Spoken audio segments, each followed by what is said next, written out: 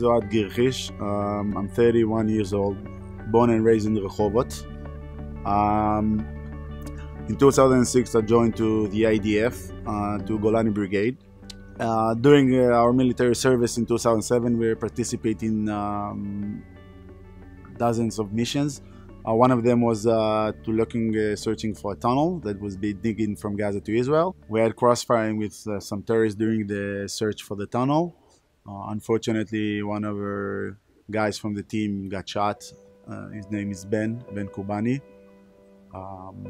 And that event was, I think, one of the most strongest and hardest thing that I have been ever had in the army. That was the main reason, by the way, why we participate in Peace of Mind. The reason is that after we finish our military service, we continue with our life. And Ben was always in the center. One of the things that pushed me forward to push the team to participate in Peace of Mind. Because we have to discuss a lot of things that we never spoke about it before. We never spoke about the event. We never spoke about how we feel because we lost one of our brothers. And I think this is one of the strongest things in that project, is expose things that you never want to talk about it. We find in each and one of us peace of mind, because after what's happened with Ben, everybody found his own corner.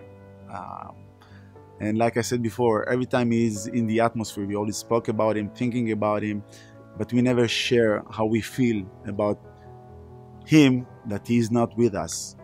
And that week that we've been in Peace of Mind in London gave us the opportunity to speak about Ben in the room with the two therapists that actually physically wasn't there, but emotionally and mindly was in the room. And this is what the project gave us. It gave us the opportunity to reconnect with them again in a different level.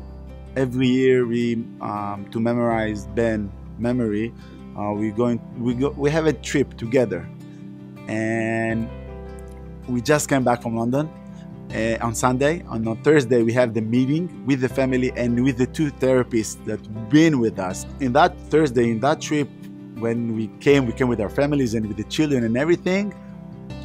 You see the changes on the guys' faces. Their wives told me, because I organized everything, and they told me, like, I don't know what you did with him, but I don't know, for this week he came a different guy. He's more be contained, it's more relaxing, he know how to listen, because one of the spotlight in Peace of Mind is the way to listen to the other, to can hold the other feelings. And I think this is the power of Peace of Mind. I saw in my own eyes how the wives talking about their husband when they came back. And it's magic.